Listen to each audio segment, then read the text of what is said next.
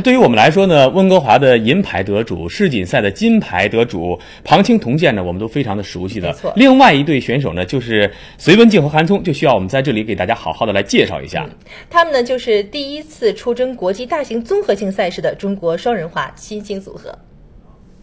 15岁的隋文静和18岁的韩聪都来自哈尔滨，东北小孩会滑冰不足为怪，韩聪也是其中之一，但并没想着拿滑冰来当职业。2007年5月，已经以学业为主，并且学习成绩相当不错的韩聪被教练看中，硬是说服他放下了学业，回到了冰场。当时我们队吧也很缺男孩，因为我们队呢，冬训中心队呢，就是说男孩非常少。这样的呢，也是我那当时这组里就1到2对双人滑运动员，这样从学校把他找来的。因为嘛，大家都说也是说他就是表演比较好，这样通过各方面了解，觉得他比较适合。而且这个孩子呢比较聪明，比较好学，却经过这3年多的训练，事实也是证明。放弃了学习。当时也就是下定决心，觉得，可能会滑冰会比我学习更加有一定的，对于我来说更加有一定的发展的前途。教练的选择和韩聪的决定被证明是对的。韩聪和隋文静搭档3年多以来，在国际青少年比赛中屡战屡胜。2010年不仅一举拿下了青少年总决赛和世青赛的双料冠军，还在年底的成年组总决赛中战胜了不少队已经久经沙场的世界好手，与冬奥会奖牌得主一起站上了领奖台。就是说他们比较在技术方面比较有这个有实力，就进步速度比其他小孩要快。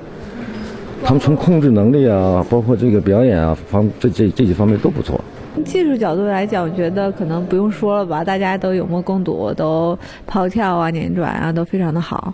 然后甚至有些难度比我们这些大的运动员都要高。申雪说的比他们难度还要高的动作，应该指的就是这个抛4周跳了。抛4周，这个申雪、赵宏博、张丹、张浩都曾经在冬奥会上试图一搏的高难度动作，现在已经成为了隋文静、韩聪的杀手锏。比赛中的成功率超过80%，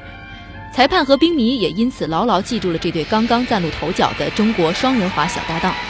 在为他们的精彩表现喝彩的同时，又有多少人知道15岁的小姑娘隋文静为了练成这个动作，被狠狠摔到冰面上多少次？可是她却从来没有因为疼而掉过眼泪。4周跳世界，我相信也没有人做，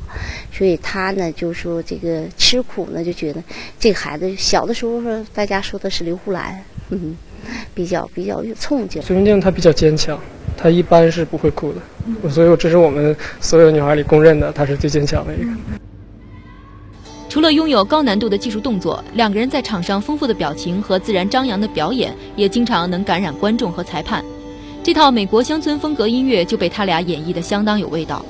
花滑选手的艺术气质和节目表演往往会随着年龄和阅历的增长而不断提高，但这样天生的艺术感其实更为难得。花样滑冰也是作为一个舞者，我们也看了很多舞蹈演员的一些表演，他们在表演当中非常投入，所以说我觉得我们不应该有任何理由说不投入在滑冰当中，所以我们只想把动作变得更完美。其实我跟韩聪哥平时在生活里面也是打打闹闹，就是比较挺爱玩的。听得出来，现在他们所谓对音乐的理解和投入，还只是停留在表面上。要想做到和申雪、赵宏博那样，把自己全部的感情，甚至对生命的感悟，都演绎在节目当中，仍需时日。希望他们能够在自己的这些滑行啊、步伐啊，包括音乐理解，像小雪刚才说的这些几个偏弱一点的，如果都好了，那可能就是世界冠军了。想要拿到世界冠军，还需要很长的路，还需要一段路啊。隋文静、韩聪的起点是相当高的，头一年参加成年组比赛就跻身年终总决赛，还能收获奖牌。有如此的实力做基础，也难怪小伙子有一股初生牛犊不怕虎的劲头。不是有一句老话吗？不想当将军的士兵不是好士兵。对手们确实是